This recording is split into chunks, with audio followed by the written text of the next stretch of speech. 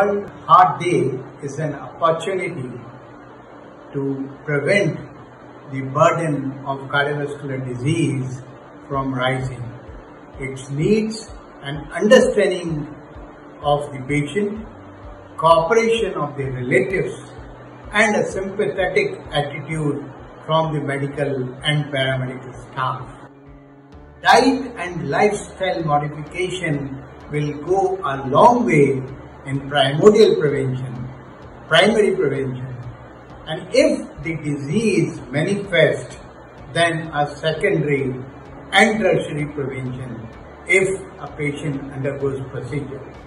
Avoiding trans fat in the diet in the long term can have a pleiotropic effect on the endothelium of the arteries and prevent acute coronary events from manifesting. Maintaining a healthy endothelium is an important responsibility of the patient and paramedical staff, hastened by an intervention by a cardiologist to prevent cardiovascular disease.